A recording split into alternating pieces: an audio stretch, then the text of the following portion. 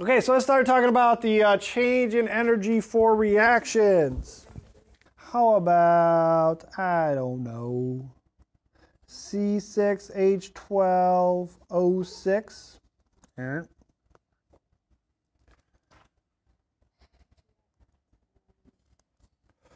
So that is glucose. That's glucose, yeah, good. So that's glucose. And it combines with oxygen sometimes and produces CO2 and water, right?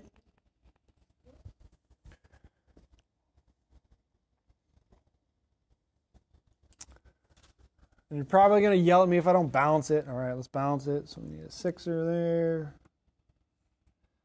6 here.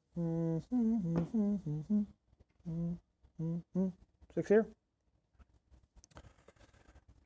All right, so that's basically throwing some ATP involved in there somehow. That's cellular respiration. That's what you're doing right now. Okay. So you got some glucose from your breakfast and or lunch somehow, some way. Why do we do this reaction? To get energy. Okay. All right, so we get energy from this reaction. All right, so let's call that reaction our system. All right, that's our system, the reaction. That's our system. All right, and we're the surroundings. That's us.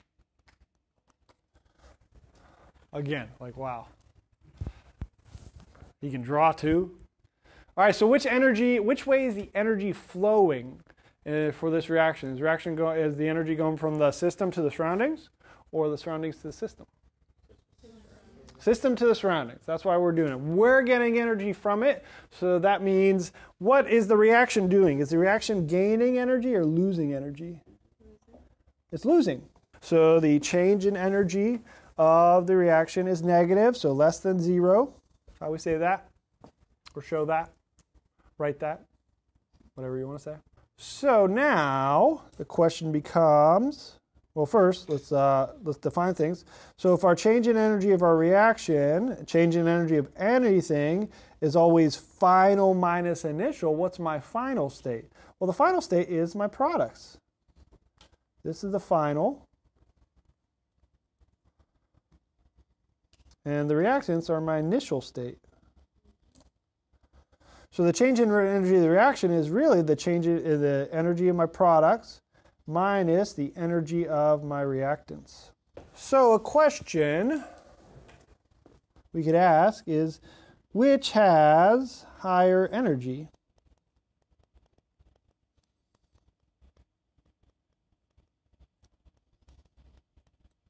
The products or reactants?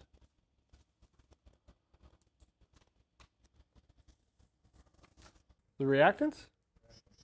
Reactants? Why do you say the reactants? Okay, and I think you're on the right track, but just think about it just from a mathematical standpoint. If this value is negative, which one has to be bigger, the products or reactants? Reactants. We have to subtract by a bigger number. 5 minus 10, 2 minus 3, 1 minus 2, 10 minus 100, 500 minus 1,000, 1,000 minus 2 million. 2 million minus a billion. Do you want me to keep going? No. I can keep going. So the reactants in this instance, if, and it is because we know this is how we get energy, the reactants have to be higher potential energy than the products. So the energy of the reactants has to be higher than the energy of the products to transfer energy. And so what happens is, and of course this is not what happens, this is why we get energy, or how we get energy out of this reaction. Okay, we talked about potential energy due to position. We use the ball rolling down the hill, starts at higher potential energy. Well, you can think that, and I use this analogy for the same thing. All right, this reaction is just the ball rolling down the hill. Okay, the products at the top of the hill, I got all these colors and I keep on using the same ones, Nope, I already used blue. Did I use red? Yep. Green? Yep. Purple. My hill's purple. I wanted to use green for the hill because that makes more sense, but I already used a lot of green. Okay, so now we have a purple hill. Okay, like a Dr. Seuss landscape. All right, so my reactants, glucose and oxygen, are higher potential energy than my products, CO2 and water. And so when you go from high potential energy to low potential energy, all right,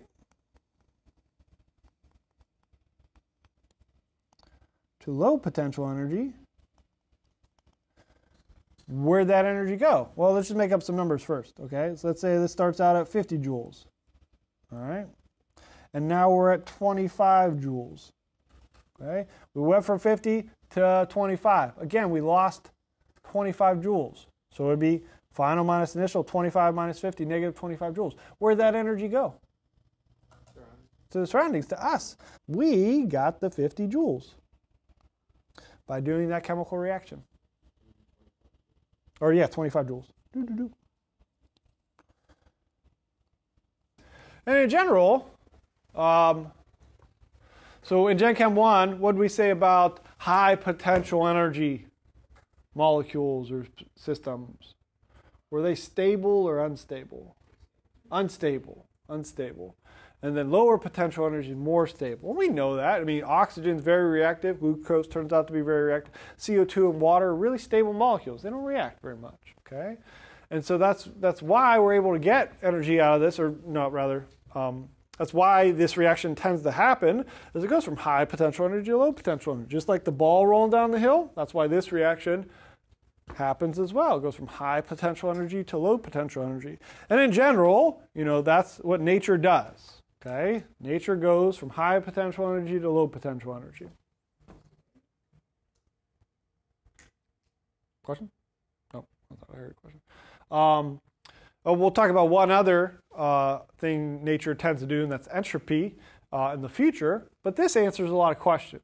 Okay? If you ask me, you know, why something happens, you know, in terms of chemistry or physics, if I don't know, my first, you know, initial guess would be, well, it must be going from a high potential energy state to a low potential energy state. That's just what, you know, nature tends to do, and that's, you know, very useful in this case. Okay, so a ball rolls down the hill spontaneously. Okay, this reaction would happen spontaneously. We get energy out of it.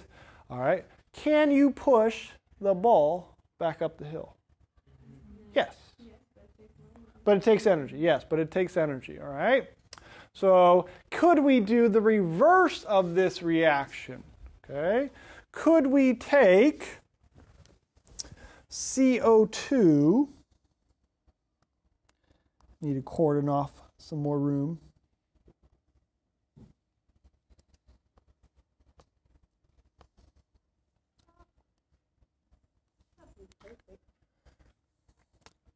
I know. If there's one thing I know, it doesn't have to be perfect. All right, so can this reaction happen? Can we take 6 CO2 plus 6 waters and make glucose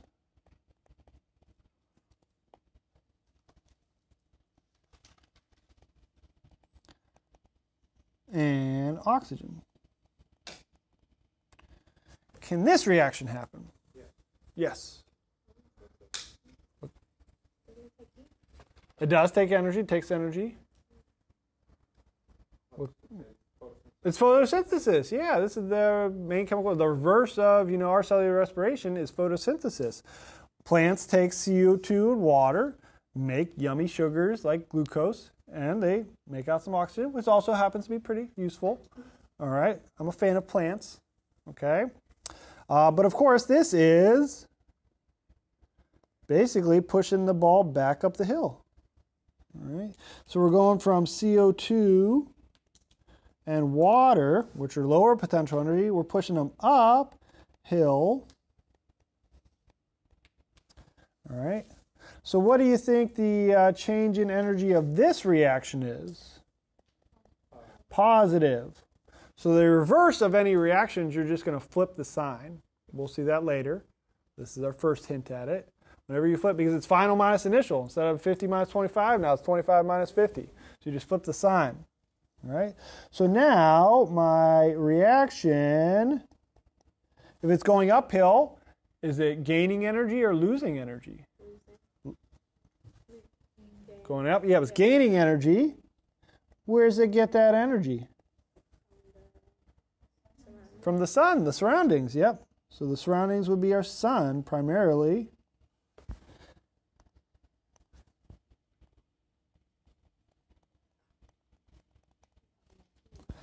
Wow, artiste. Actually, that yellow's not coming up very good. That's the sun. It's a little too bright. Put your shades on. All right, so those are the two types of reactions. We'll put names on them. Spoiler alert, exothermic and endothermic reactions, ones that go downhill, transfer energy out. You probably already knew that. Endothermic ones are going uphill in terms of energy. They're absorbing energy. Where do they get the energy? They have to get it from somewhere. The surroundings is what we generically term that, and they can get it from other places.